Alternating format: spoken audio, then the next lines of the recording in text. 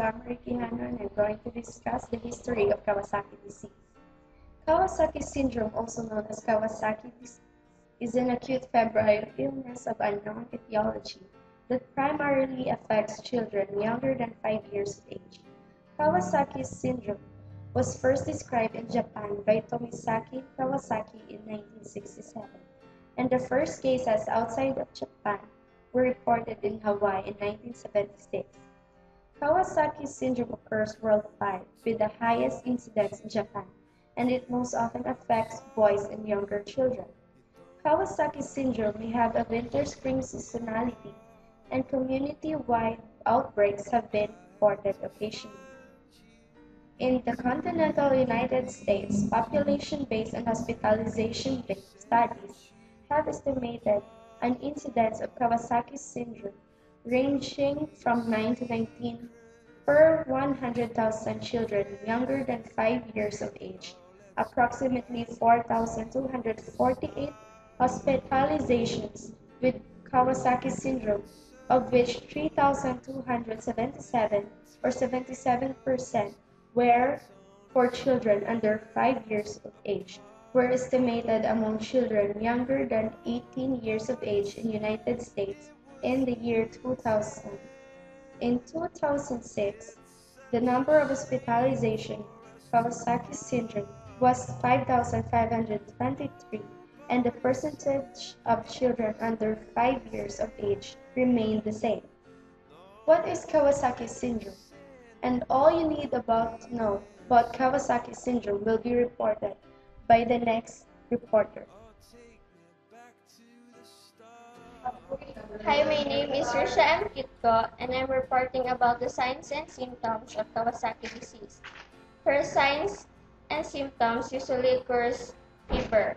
Fever is considered when the temperature reaches above 37.5, and if given a drug, usually it is not very responsive to normal treatment with paracetamol or antipyretic drugs.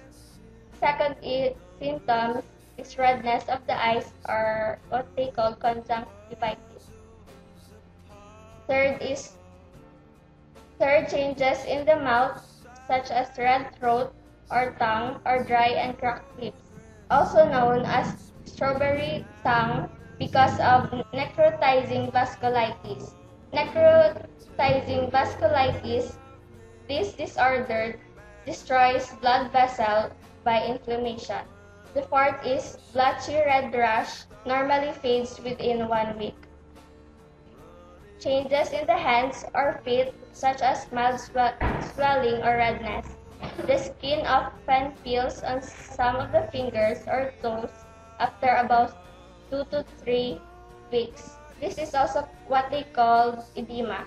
The sixth is lymph glands in the neck become swollen. That's all. Thank you. Hi, my name is Summerdale Rasban, and I am here to present the cause of Kawasaki disease. The cause of Kawasaki disease is unknown, and it seems that symptoms are typical of a viral infection, but it is not contagious. It may be an unusually severe reaction to a common virus that usually causes little or no harm to most people, but no virus or other germ has been proved to cause this disease. As the causes of Kawasaki disease remain unknown, the illness is more accurately referred to as a Kawasaki syndrome.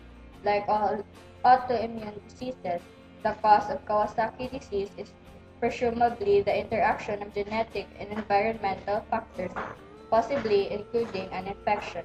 The specific cause is unknown, but current theories center primarily on immunological causes for the disease. Evidence increasingly points as an infectious etiology. Hi, I'm Queenie Ann Sabater, and I'm here to present to you about the pathophysiology of Kawasaki disease.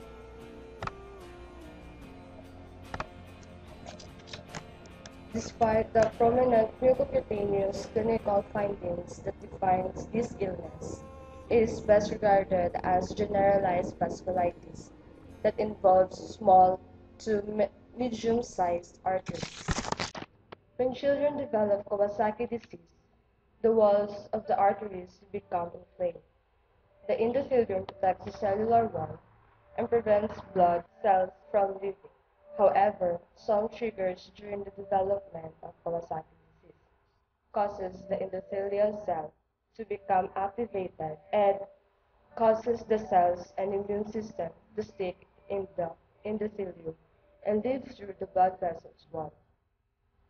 Inflammation in the vessel is caused by immune cells gathering in the cell and liberating chemical signals that recruit more cells and further damage the vessel wall.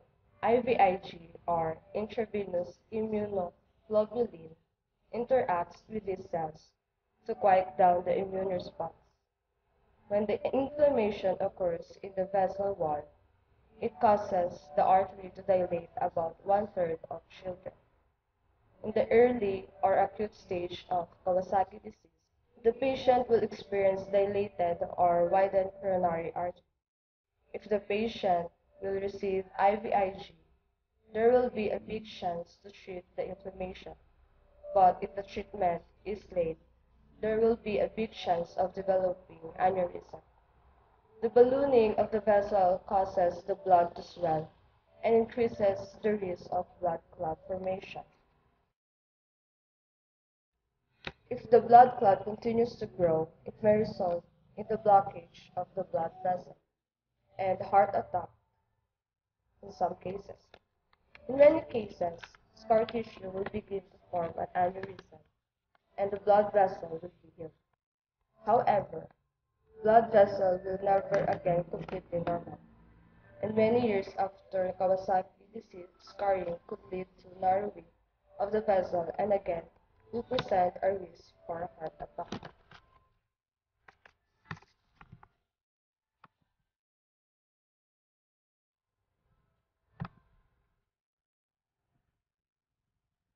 Complications.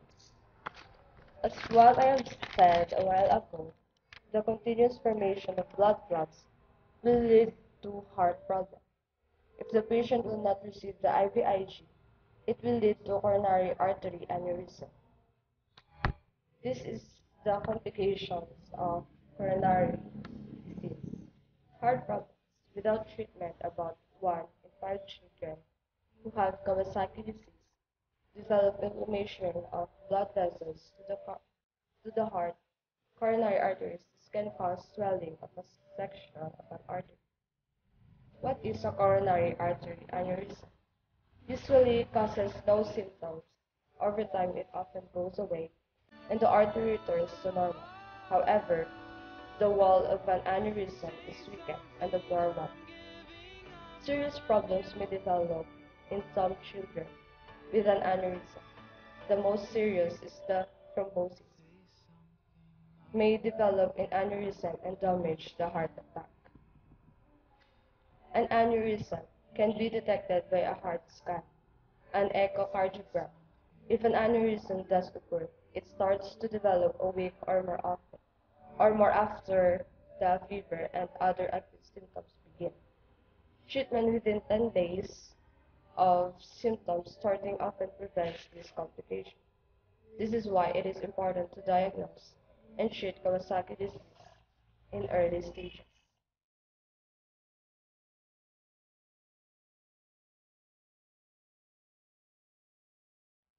Hi, my name is Kim Paulan from Group 3. I will be reporting for the medication of Kawasaki disease. Children with Kawasaki disease should be hospitalized and cared for by a physician who has experience with this disease. Aspirin, this is one of the few times aspirin is given to children.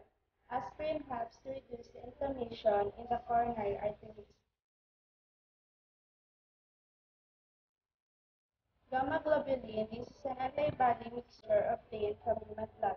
It is given by an infusion into the bloodstream. It is not clear how it works. It may modify the response of the immune system in some way to prevent. High doses with marked improvement usually noted within 24 hours. If the fever does not respond, additional dose may have to be considered. Treatment should be started as soon as the diagnosis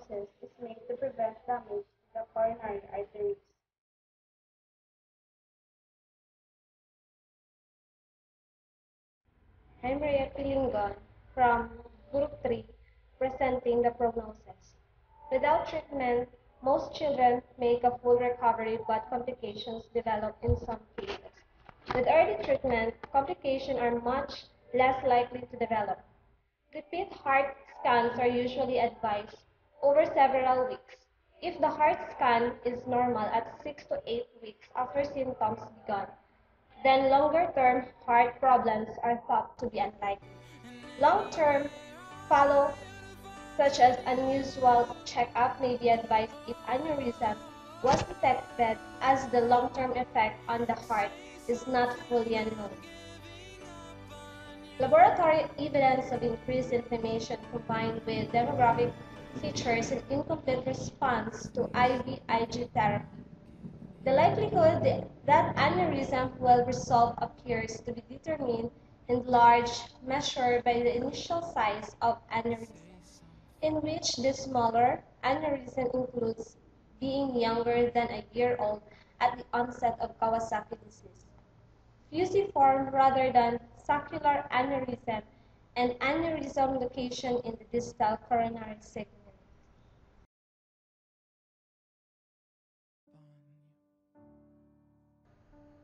Hey guys, my name is Douglas Miguel Tubas. I'm the leader of Group 3, and I'm doing the conclusion for the Kawasaki disease.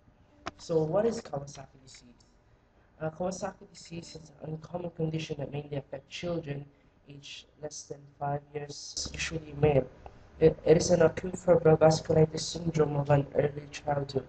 Acute means it's short term, and febrile means fever.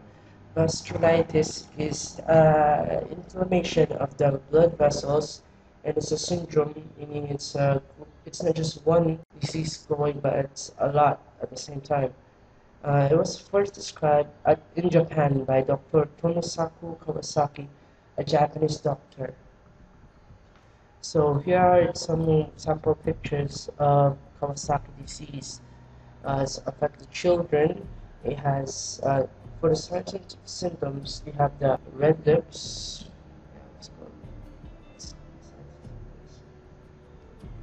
Okay, signs and symptoms. You have high fever, which lasts more than 5 days. As Risha said earlier, the fever is considered fever if the temperature reaches above 37.5. And the special thing about Kawasaki disease is it's a recurrent fever that is not very responsive to the normal treatment of paracetamol or ibuprofen. For the generic name, it's acetaminophen. There's redness in the eyes or cold conjunctivitis, changes in the mouth such as red throat or tongue or dry cracked lips. Oral mucosa become inflamed and red because of the damage to the blood vessels. So it's called acute febrile vasculitis. The vessels in the mouth inflame, and there's necrotizing effect in the mouth. So it goes red. Its most common symptoms or known for is the red strawberry tongue. So there's a blotchy red rash, normally fades within a week. There's changes in the hands or feet, such as mild swelling or redness. The skin often peels off on some fingers or toes, about 2 to 3 fingers. The swelling, or it's also called edema, and also the lymph nodes in the neck become swollen. Okay, what is the cause of Kawasaki disease? Cause is unknown because it is called an autoimmune disease. Most autoimmune disease doesn't have a cause because it's your own body's defense mechanisms attacking your own body. So it's generally the theory is between the factors of genetic factors versus the environmental factors. Um, so of course it's not contagious because it's not a bacteria or a virus, but sometimes it's an effect of a virus or infection that triggers the Kawasaki disease. It's not contagious. Symptoms are typical of a viral infection. It's also important to notice the difference between the viral infection and Kawasaki disease. Just remember, Kawasaki disease When you have fever, it's not responsive to acetaminophen. It may be an unusual severe reaction to common virus that usually causes little or no harm to most people, but no virus or other germs may be proven to cause this. Okay, the main complication for Kawasaki disease, or the most rare or dangerous, is the heart problems. Um, Without treatment, 1 in 5 children who have Kawasaki disease develop inflammation of blood vessels to the heart, or called coronary arteries. This can cause swelling of an artery section. So right now, Kawasaki's disease is the most common or main cause of heart disease acquired in childhood in the United States. A coronary artery aneurysm usually has no symptoms. Over time, it often goes away and the artery returns to normal. However, the wall of an aneurysm is weakened and abnormal. Serious problem may develop in some children with an aneurysm. The most serious is that thrombosis clot may develop in the aneurysm and damage the heart in a heart attack, or it could go to the brain and cause stroke. An aneurysm can be detected by a heart scan and electrocardiogram. If an aneurysm does occur, it starts to develop a week or more after the fever and other acute symptoms began. So treatment for Kawasaki disease, the one that helps a lot, is aspirin. This is one of the few times aspirin is given to children. Aspirin helps to reduce the inflammation in the coronary arteries. Other than that, aspirin is not good for children because of other complications that may occur. Also, one of the most important medications is intravenous gamma globulin. This is an antibody mixture obtained from a human blood and is given by an infusion into the bloodstream. It's not clear how it works. It may modify the response of the immune system in some way to prevent. After 24 hours of infusing gamma globulin to the blood, after 24 hours, you could see some improvement.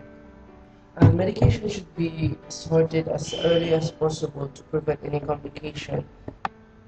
So prognosis: without treatment, most children make a full recovery, but complication might develop in some cases. With early treatment, the complication are much less likely to develop, like 1 in 5 children. Repeat heart scan are usually advised over several weeks. If there's a heart scan is normal 6 to 8 weeks after symptoms begin. Then long-term heart problems are thought to be unlikely. Long-term follow-ups such as annual checkup may be advised for aneurysm. Thank you for listening, and that was Kawasaki.